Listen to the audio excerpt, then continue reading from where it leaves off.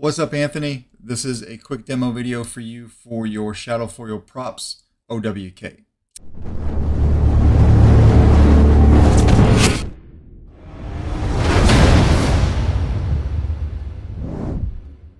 This is installed with a Proffie. It's got the chassis that you provided. You didn't say who you got it from, but I'm pretty sure that this one belongs, or this design was Sam from Shadowfoil, and then you painted it. All right, to get to the chassis, you'll want to unscrew the pommel here. Something that I didn't think unscrewed at first because this was very tightly onto this piece right here, and I thought it came off as one unit, and I didn't think it was the right chassis, so that's my mistake. But take that off, you'll see your speaker, and you can pull it right out. All right, and this is the chassis that you painted up. Looks very, very cool. So one thing about this, it does not hide the wiring and the battery tray. So what I did is I just put a piece of electrical tape over all of the wires so you wouldn't see it. And then when you have a battery in there, you just can't tell at all. All right. The switches that you sent to me for this particular chassis were not the switches that went to the chassis. All right. So these were designed particularly for the switch PCBs that you buy from Shadowfoil Props. That's why I think it was Sam that made this. So those fit right in there. I do choose not to use the screws to hold in the switches, though. I just go ahead and I glue that switch plate down. And then I used a slightly different one over here for the power side, just because of the difference in the plunger switches. All right. You've got a Carl Chen V4 blade connector right here.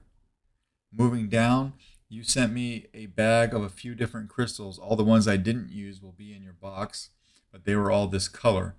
So I picked the best one that I could find. I did design this little crystal holder, and I glued it in place because this was pretty much a wide open cavity, and the pixel was showing. So, and I didn't want that to show. So I made this little holder for the crystal. If we can focus in on it, there we go. Glued that in place. I printed it out in gray so that it would be easy to paint if that's something that you wanted to do, or you could go over it in the gray paint that you put on the rest of the chassis, and it should match right up. All right, and this is your Proffie board over here. Access to your SD card and micro USB from here. You just need a 90-degree data cable, and then you can do whatever you like to do. For now, this just has my sound font on it, and there is a copy of the config file on the SD card. All right, turning it over here, that's where your kill switch is at. So it's located in that small cavity right there. And then you have a 28mm Smuggler's Outpost speaker. All right. When putting the battery in, this leaf spring right here next to your crystal, that's the negative side of your battery. So please remember that. It'll snap right in. We'll come over here and flip the kill switch.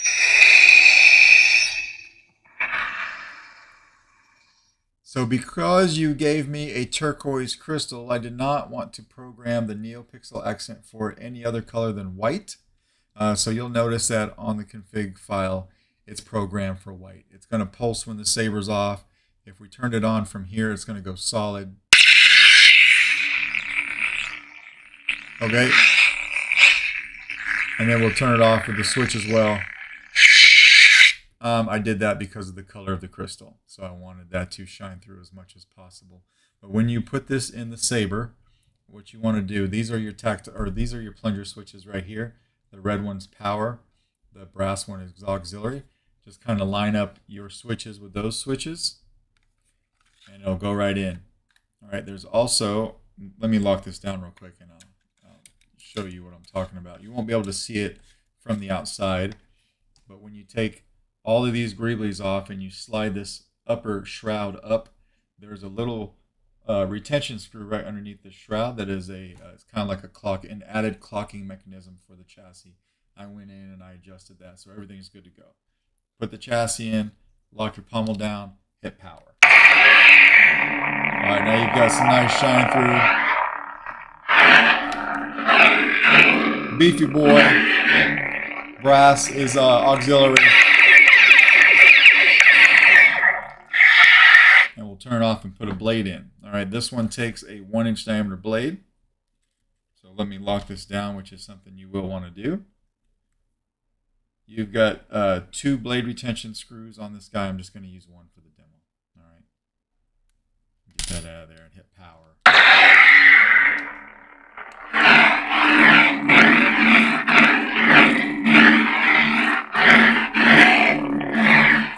such a like a thin saber and that big speaker. When you're swinging around, you can actually feel the sound coming out of all these venting holes right here. Blaster bolts just tapping auxiliary. If you want blade lock up, hold it down and hit the saber.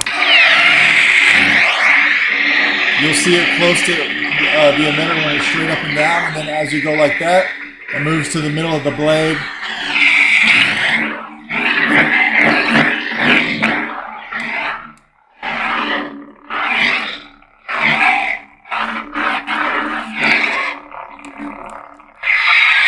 To play your soundtrack, do a long press on the power. Alright, do another long press to turn it off. And then this just has the one sound font on it for now. But of course, if you had multiple, you would tap auxiliary to go to the next one. Apologize. Okay. Your blade plug is in your box. I won't forget to send it. I just didn't break it out for the demo.